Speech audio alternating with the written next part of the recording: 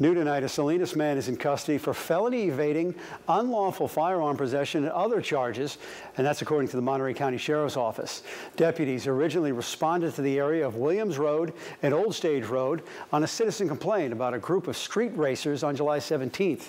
They were able to track down the license plate of a blue Ford Mustang and determine the owner to be Daniel Rios. They then obtained a search warrant for the vehicle. Last week, a deputy found the car parked in a driveway, and a search revealed a backpack with Rios's driver's license and a loaded semi-automatic handgun. Deputies also found a significant amount of cash, as well as $500 worth of cannabis vape cartridges.